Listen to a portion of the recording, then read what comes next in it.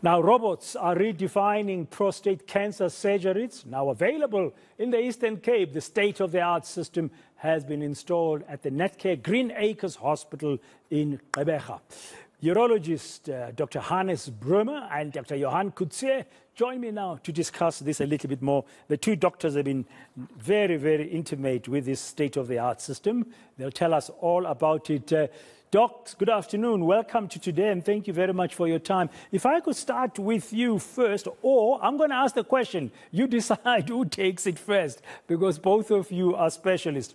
Why do you think robotic-assisted surgery is having a major impact, or will have a major impact on the treatment of prostate cancer?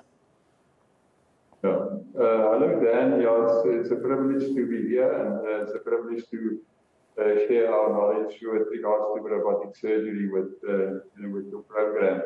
I think there's two important aspects of robotic surgery that's very important. And the one fact is that it's minimal invasive, and the other aspect that is more precise. If we talk about the minimal invasiveness of surgery, it means that there's smaller surgical incisions, there's less tissue damage, and then there's less pain for the patient and also a quicker recovery time. So we see in these patients that their hospital stays are shorter and their recovery time is much less, and it's much quicker for them to get back to their normal lives and back to their working environments.